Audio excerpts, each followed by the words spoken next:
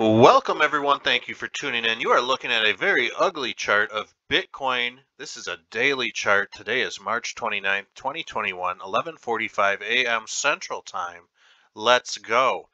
So today you can kind of understand a little bit better how people are making the argument that Bitcoin could possibly go to 100,000 this cycle plus. Now, really, this bull cycle kind of started back here somewhere in mid to late October.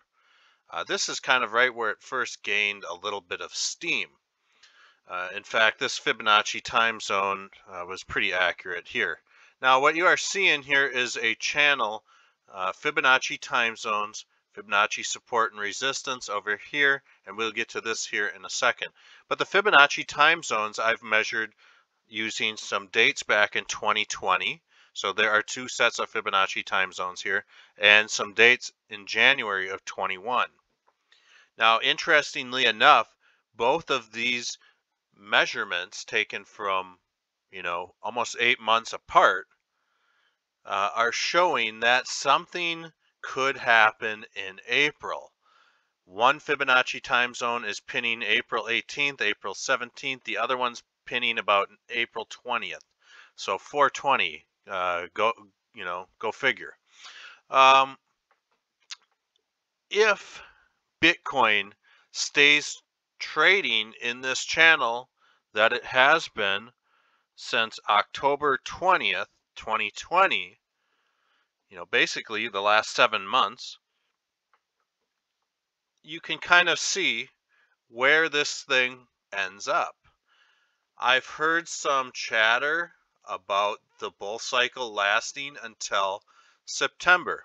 So this purple box here represents September. September, you can kind of see September 1st, September 30th. Well, you get the point.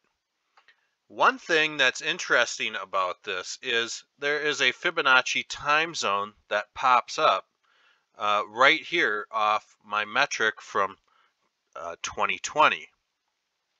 And interestingly enough, we have a very important Fibonacci resistance and support level right here as well. This, like I said, is very important for the mere fact that, why can't I zoom over? Okay, come on. There we go. Not sure what was going on there. We have what's called the golden ratio, 1618. So interestingly enough, I do think that, somewhere in this, Bitcoin has every bit of potential, statistically speaking, if it sticks to this channel of hitting 95,000 by July 4th or August 21st. I think it would be more likely to maybe see this August 21st, but anything can happen. And statistically speaking, if this trades within this channel till August, we definitely could see 115,000 by September 1st. We could see 99,000 by September 1st. We could definitely see 122,000. Correct me, yeah, about 123,000 by September 30th. Or we could definitely see 108,000 by September 30th. So when you see these calculations about where Bitcoin might be at this fall, most of these are being based on the current channel Bitcoin has been trading in within the last 7 months. And this is assuming Bitcoin will keep traveling in this channel for the next 6 to 7 months. My guess is smart money moves out at about 1.618, the golden ratio, or just before. This definitely could be a top for Bitcoin. I do see that argument. In addition, I mean, you could make the argument that this thing could go up to 200,000 by fall. We're not going to get into that because I hate predicting things that far out.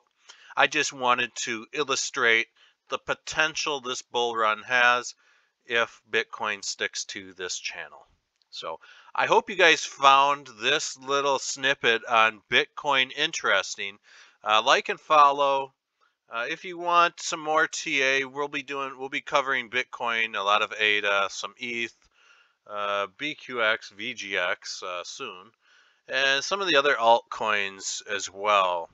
I do think there are some hidden gems out there still, and I do think that they will uncover, within the next month or two. So that's it for now. We'll stay tuned in for Bitcoin here a little later on. I do think that we may see Bitcoin come back up and test the 60,000 mark, first week of April, April 7th, somewhere in there. That seems logical to me. Whether or not it breaks, I think if it doesn't, we'll just kind of do one of these. And somewhere around April 18th, if Bitcoin has not already shot up, we will definitely, hopefully, see Bitcoin launch again and maybe try that $70,000, $75,000 mark. So there you have it, folks. That's Bitcoin TA. We'll catch you guys later.